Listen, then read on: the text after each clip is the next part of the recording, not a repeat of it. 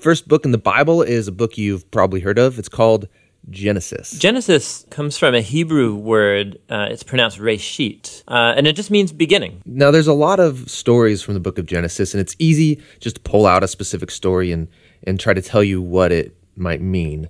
But we think the best way to understand this book is to look at the book as a whole and show you how the whole thing is designed. The book is designed to fall into two main parts. You have chapters 1 through 11, which is telling the story of God and the whole world. And then you have the second part, which is about God and Abraham's family, as chapters 12 through 50. And how the two of those parts relate, that's where you find the message of the book. Okay, so let's start back at the beginning. The first part of Genesis begins with a creation story where God creates everything. And how exactly that happens, of course, that's where all the debates come. But he takes a dark, watery chaos and he turns it into a beautiful garden where humans can flourish. That sounds nice. It does sound nice. In fact, 7 different times God says of all that he's made that it's good. And this is where we meet the first human characters in the Bible, Adam and Eve. They're both individual characters, but they're also representative. Adam is the Hebrew word for humanity, and Eve is the Hebrew word for life. And God creates them in his image. In other words, humanity reflects, or is meant to reflect, the creativity, the goodness, and character of the Creator out into the world that he's made. And they're supposed to reproduce and make cultures and neighborhoods and art and gardens and everything else. But he gives them a moral choice about how they're going to go about building this world. And this is what the tree of the knowledge of good and evil is all about. And he tells them, don't eat of the fruit of this tree or you will die. What's that all about? So up till now, God has been the one defining and providing what is good. And so God is the one with the knowledge of good and evil. But now this tree represents a choice. Will the humans trust God's definition of good and evil, or are they going to seize the opportunity and define good and evil for themselves? And Adam and Eve eat the fruit. This is the core biblical explanation for that concept of sin, that desire to call the shots myself. It's the inward turn of the human heart to do what's good for me and my tribe, even if it's at the expense of you and your tribe.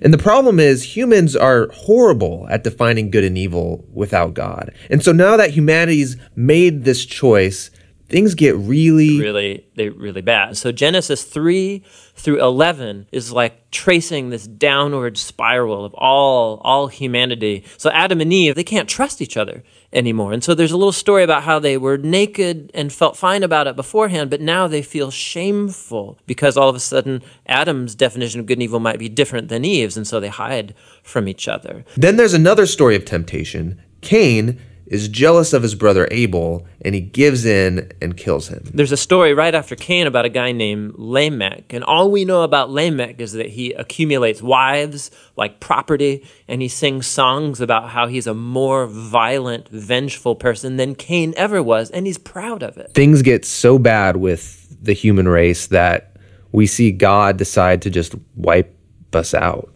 Yeah, we typically think of the flood story is about God being angry, but it actually begins with God's sadness and grief about the state of his world. And so out of his passion to preserve the goodness of his world, he washes it clean with the flood. But there's a glimmer of hope. He chooses Noah and his whole family, and he saves them on this boat. Yeah, don't forget about the animals. Right, and the animals.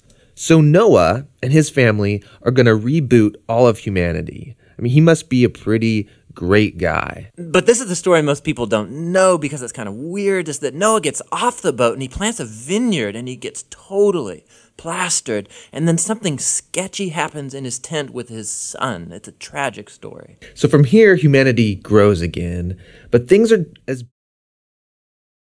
bad as before. And the last story is the famous story of the Tower of Babel. And in this story, you have all of the nations uniting together to use this new technology they have, the brick. And they want to make a name for themselves and build this big city with a huge tower that will reach up to the gods. But God knows that this city will be a nightmare. And so in his mercy, he scatters them. And all of these stories, they're underlining the same basic idea. When humans seize autonomy from God, when they define good and evil for themselves, it results in a world of tragedy and death. And this leaves you wondering, is there any hope for humanity? Yes, yeah, there is. It's the very next story that answers that question. It's the beginning of God's mission to rescue and restore his world. To be continued.